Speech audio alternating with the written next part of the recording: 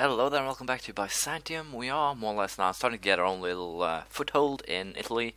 And also, as you know, last time Bosnia and Epirus broke free from the Ottomans, who are currently now in kind of a tight spot, I believe. If we check the military armies, total armies, Ottomans have 30,000 men now running around, but they have no manpower to actually enforce those troops, so that sucks for them.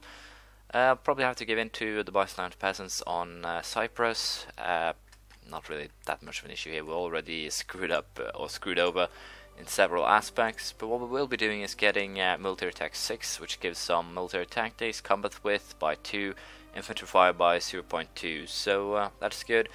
We'll also go for the next idea, which shortens the time to fabricate claims, which also is important. Austria is still positive on me, even though I've taken 4 provinces in mainland Italy.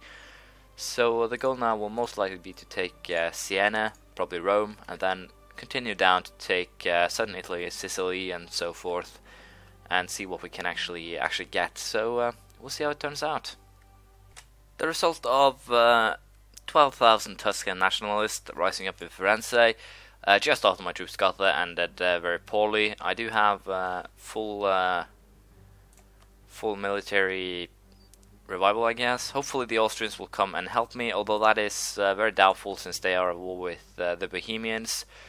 So I think I'll actually have to start the coring of Firenze all over again. I have no idea why people are walking through my lands. It doesn't really make sense. Let's see, rebels are close to enforcing demands. Independence, I'll accept demands there. About to enforce demands? What the hell? They haven't even taken anything. How the hell can I be 100% towards enforcing demands? That doesn't really make any sense now, does it?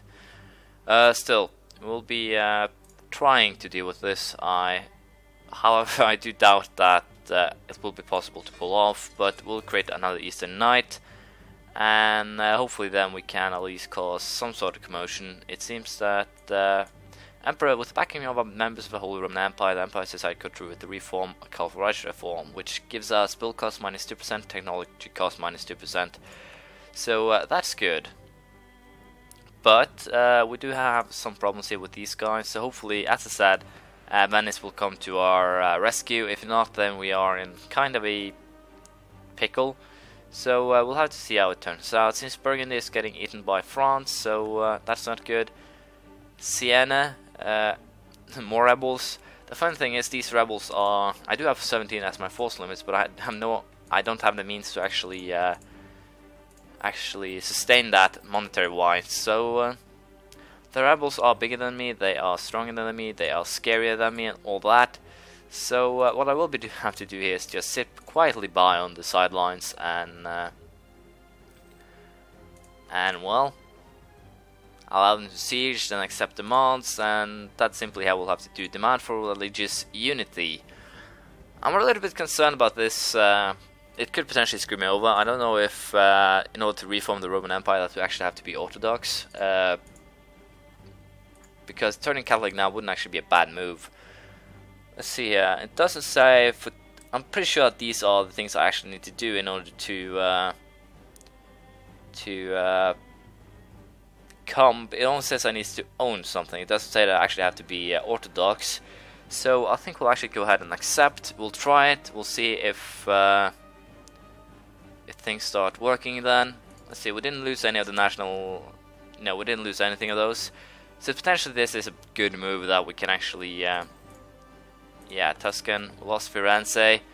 And we'll probably just have to accept the demands, lose 25 prestige. We are losing a lot of prestige very often now, so we are putting ourselves in bad spots over and over again. But we'll have to wait till we actually get some sort of power, get prestige back up, and then we can start getting things going. I'll attempt to boost it, or actually will boost it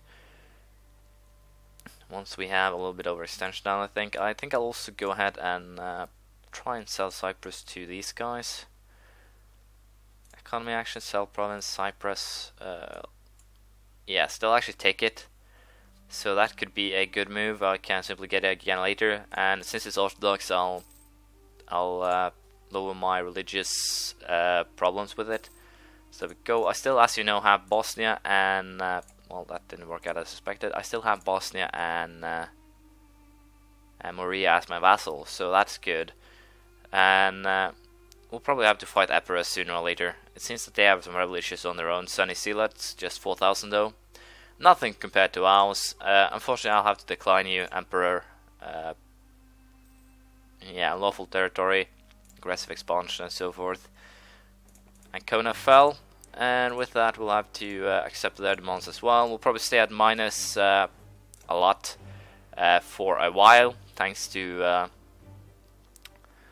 the fact that we are losing deals with basically everyone. The reason why I actually have nationalist here is, or revolt risk is because they're nationalist. So it doesn't really help me if I try to do anything else. I'll simply have to stand there. I'll simply have to try and make them into cause to get rid of the unlawful territory.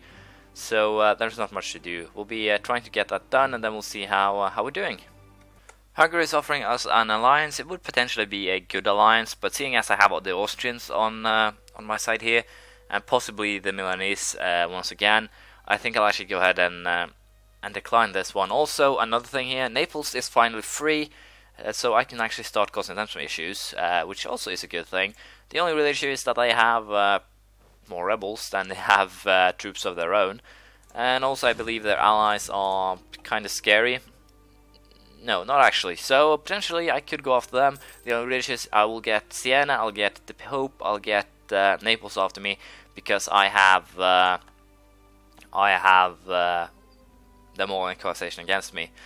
But Modena became a core, which is good. We are making some progress at least. And as you can see, Byzantium is considering this to be one of the core provinces. And I'll probably release Milan as a vassal or something, try to vassalize them. Something along those lines to try and get myself up and going again. But for now, we need to build a proper army, a proper force, so we can continue our growth, continue to take land. And as I said, I'll probably be moving south, take land southernmost. I'll most likely try to keep this at reasonable levels to make sure that I don't get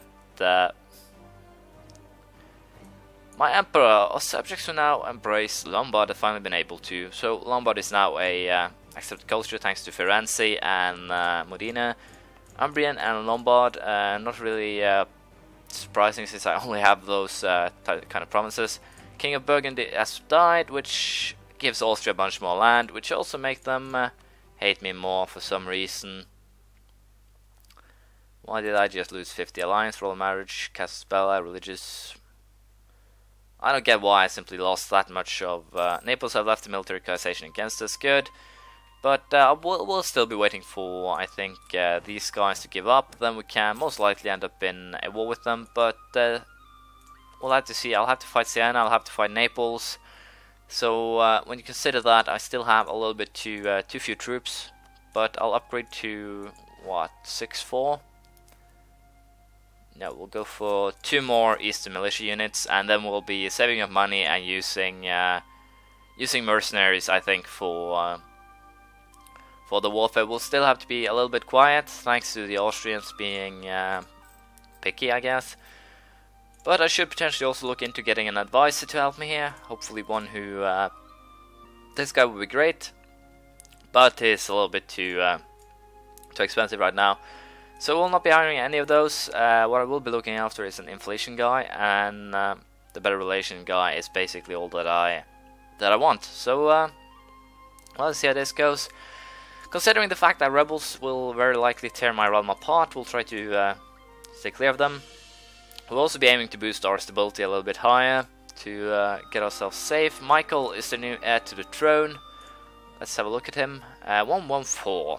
So I haven't had a single good ruler yet, basically. Although the last one is actually at the level you would expect from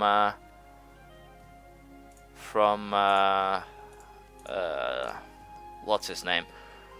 From a merchant republic or republic, since they get 411 rulers, so it's not all that bad, but still.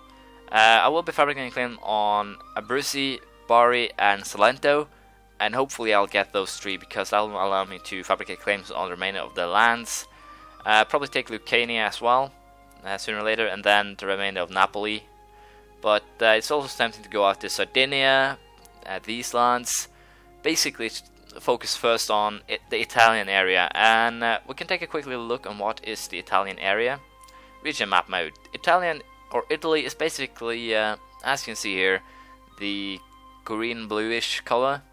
So to take the Italian region, I need actually to fight Austria if they don't take anything. I also need all the way down to Malta and Sardinia. If I want to take the Greek region, I believe I have to take all these greyish, bluish up here. Yeah, this is the Western Balkans, the Serbian region. So Albania, Monastir, and Macedonia, and south of that actually shows where the Greek region are. So that will be interesting. If I want to take the Eastern Balkans, it will be here. Asia Minor, so forth. There's a lot of lands that needs to be taken. So we'll try to keep ourselves in a position where we can mess around without causing too much troubles. Go for the Limba, military taxes plus 0.25, infantry fire plus 0.10, and artillery fire plus 1. Large bronze mortar and a hoofney. So basically I have now artillery, and I should probably add an artillery unit to this army, but I think we'll wait for a little while now. So what is going to happen now is that I'll peacefully be sitting here waiting for these guys to resolve this little issue of theirs. I could potentially now declare war on Siena, take Pisa, Naples, and Savoy. Not really the strongest of guys. Take Pisa and Siena would potentially be a good move as well. Also, since these guys are actually having rebels of their own, I'm not confident that they are that strong. So I think I'll actually try and pull this off. I don't think Naples will become war leader because, as you can see, Siena has more men than them. So I think we'll actually try this. It's risky, and I'm actually in a pretty good position in Italy now. I do have Austria as my protector, but still, they seem to be hating me, and I'm not actually losing any aggressive expansion, lawful territory, or anything for some reason, probably due to my guy's crappy diplomatic skill, which also this guy inherits. So we'll have to see what we'll actually end up doing, but concerning that fact, I think I should be a little bit peaceful for a little while longer. Venice has entered military coalization, Mantua has entered a military coalization.